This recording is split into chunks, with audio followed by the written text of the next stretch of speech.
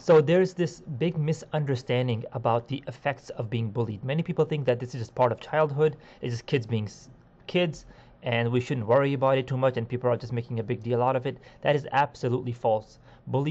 Being bullied has a huge negative impact on children, and sometimes that impact follows into adulthood.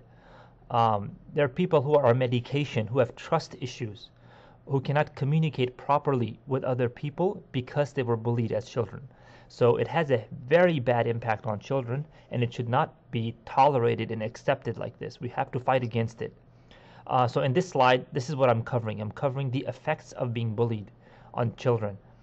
Um, Bullying research has shown that bullying does have physical, psychological, social, or even educational harms on children. Kids who are bullied are more likely to be depressed. Children who are bullied are more likely to have anxiety. Children who are bullied have feelings of sadness. They have feelings of loneliness. Uh, Sometimes the bullying is so severe that it actually changes their eating and sleeping patterns.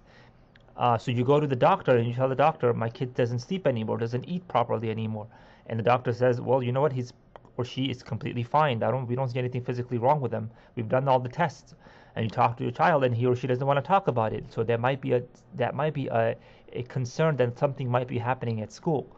Um, Decreased academic performance. So is getting good grades, and all of a sudden the grades start dropping. And you want to talk to the child, and he says, I don't want to talk about it. I don't know what's wrong with me. I don't know what's happening. But your child was always a good student. So what happened? So there might be something going on at school. Loss of interest in activity they used to enjoy. So your kid says, oh, I want to play soccer. I want to play soccer.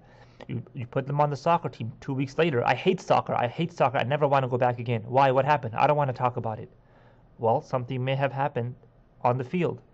So these are certain signs that parents can pick up to see if the child is being bullied or not.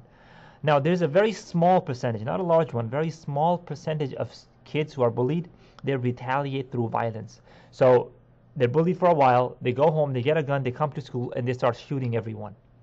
So this is a very small percentage. Most kids who are bullied do not go to this level. They just take the bullying. But a small portion does retaliate through extreme violence. And if I remember correctly, the Parkland shooting that we had in Florida, and the Columbine, the very popular one, those kids were very well known to be bullied in school, and some of the other school shootings as well. So this idea that bullying doesn't have any impact on kids, this is completely false. And we need to fight against this misconception, and we need to realize that it does have a very negative impact on kids. Bullying is a form of trauma, emotional and psychological trauma on a child. So of course it will have impacts on the child.